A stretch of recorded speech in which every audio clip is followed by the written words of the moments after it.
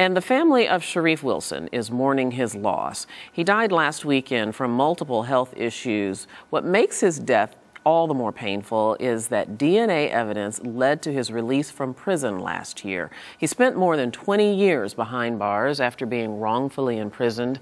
An average of 90 inmates are exonerated each year. They often face a number of physical and mental challenges as a result of their time in prison. Well, Jeff Deskovic started a foundation for exonerees. He spent 16 years in prison before DNA evidence led to his release, and he's here in our New York studio. Jeff, very nice to meet you. Thanks for having me. Thanks so much for coming in. Let me just ask you, how commonly are people wrongfully convicted of murder? I think the average is about 15 to 20%. That's an amazing number. And how often are those who are wrongfully convicted exonerated these days? Well, I think that the pace of exonerations is very fast. I mean, you know, not over 90 this year, 89 last year. But I mean, that's not true if you look further than that. I really believe we have the iceberg effect going on here, in the sense that what we see above the surface is just a fraction of what's really going on. Are many of these judgments vacated or overturned because of new technology with DNA evidence? Some of them are, but there's far more non-DNA exonerations than there are DNA. DNA is only around in 5 to 12%. Is that right? That's Yes. so surprising. So in the other cases, what's happened? Is it witnesses that recant testimony? There's that. Sometimes it's junk science. Sometimes an alternative suspect is identified. Sometimes suppressed evidence is discovered by the defense.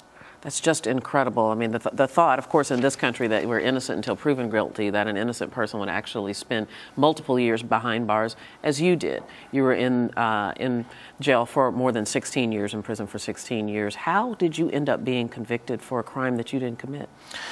Perfect storm. So a combination of a coerced false confession, prosecutorial misconduct, fraud by the medical examiner, and an inept public defender. I lost despite a negative DNA test. Ultimately, I was cleared by further DNA testing 8 years ago, which identified the actual perpetrator, whose DNA was only in the database because left free while I was doing time for his crime, struck again, killing another victim 3.5 years later. He was a school teacher, mother of two. I can't imagine what sort of emotional and psychological toll it must take on a human being to be incarcerated knowing that you're not guilty of this conviction. What's that like? You have hopelessness, helplessness, there's post-traumatic stress disorder, adjusting to being free, the difficulty of making choices, the feeling of moving at a slower speed than the rest of society, the feeling of having been in a time capsule, awkwardness in terms of reconnecting with extended family members. You have to put together a social life. All these things are very difficult. And you're talking really about sort of the readjustment when you're finally released, what it's like for an exoneree to come back out. But what I'm asking you about is, what was it like for those 16 years, knowing that you were locked up with actual murderers, actual rapists, actual robbers, actual drug dealers, and you know you did nothing wrong?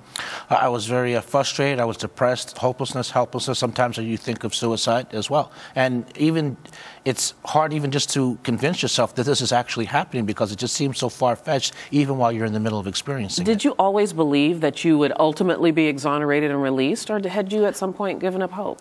I always did, up until my 15th year. I mean, by then I had lost all of my appeals. Nobody was answering my letters for like 4 years, and the parole board had slammed the door shut at me. At that point, I felt confident that I was going to die in prison for a crime I didn't commit. You know, it is such a tragedy with Sharif Wilson. He died so soon after being finally released. We just did a segment just a couple of days ago about 3 gentlemen who were wrongfully convicted, and they've done made a $17 million settlement with New York City.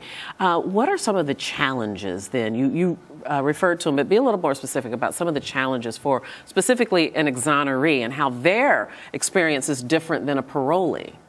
Sure. Well, there's less. There's no centralized help. There's no no governmental services. So you actually get more help if you are guilty and on parole than you do if you are exonerated. There is the post-incarceration stigma. Yes, you were there wrongfully. How much of that actually rubbed off on you? Sometimes there's lingering concerns. Were you actually innocent, and that's why you were released, or you just simply out on a technicality?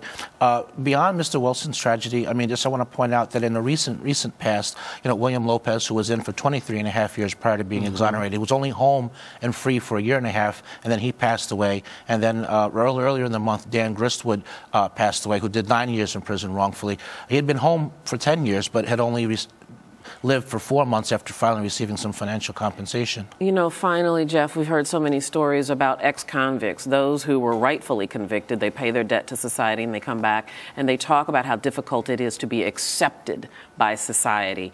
Did you face that same sort of difficulty even though you'd never really done anything wrong in the first place? Yeah, exactly. Yes. You were there wrongfully. How much of being in prison actually rubbed off on you? If I can just make a really quick closing comment. You know, we've had the 3 exoneree deaths. We've had these plethora of exonerations. What is it going to take before we finally, get some leadership from Governor Cuomo, Speaker Silver, Senator Skelos? How many more New Yorkers have to be wrongfully convicted, have their lives literally stolen from them, before we can finally put politics aside and get some changes in the law to prevent this, such as videotaping interrogations, such as better identification procedures, to name just but a few? Very good questions. I hope you get some answers to those questions. Jeff Deskovic, very nice to meet you. Very nice to meet you as well. Thank you for having me. Thank you.